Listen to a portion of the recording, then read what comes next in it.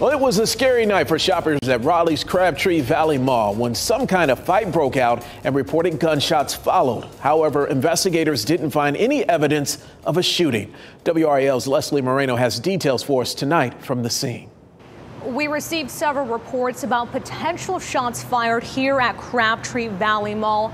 Raleigh police tell us there was no shooting, but there was some sort of fight or altercation. Several witnesses we spoke with here on scene tell us they know they heard gunshots. It was a busy Saturday afternoon at Crabtree Valley Mall. All of a sudden, a panic erupted and everyone took cover. We just heard everyone start screaming. Everyone in front of us started screaming, took off. Raleigh police say a fight broke out, but no shots were fired. Kaylee and Bethany were at Victoria's Secret on lockdown for 45 minutes.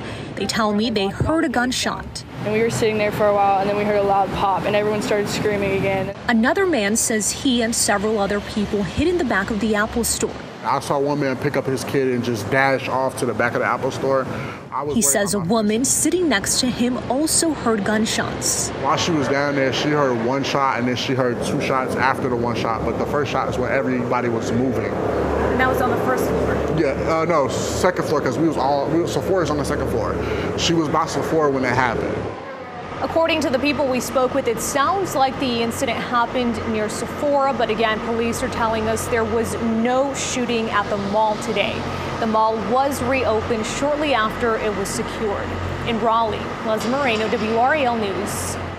Here's some more details from what we have been told. We believe this whole altercation unfolded shortly after 7 p.m.